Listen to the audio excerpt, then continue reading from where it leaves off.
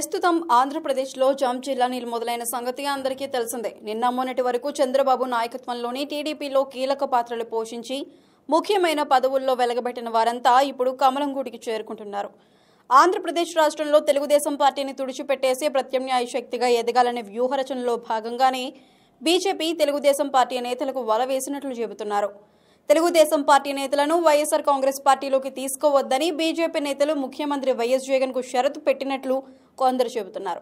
అయితే అధికారంలో ఉండి ఎమ్మెల్యేలను తనలో కలుపుకోలేకపోవడం వెనుక జగన్ సైతం ఏదైనా పథక రచన చేశారా అంటే అవును అని అంటున్నారు రాజకీయ విశ్లేషకులు.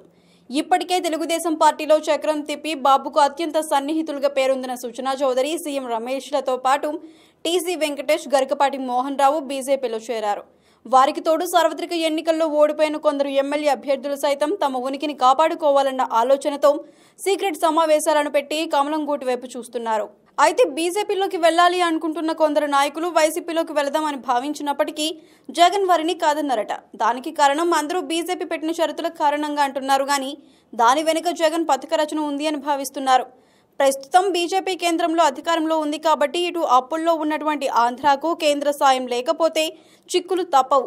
పైగా ప్రత్యేక హోదా సవాలు జగన్ ముందు ఉండటంతో ఇప్పుడు ఖచ్చితంగా బీజేపీతో సానుకూలంగా మెలగవలసిన అవసరం ఉంది.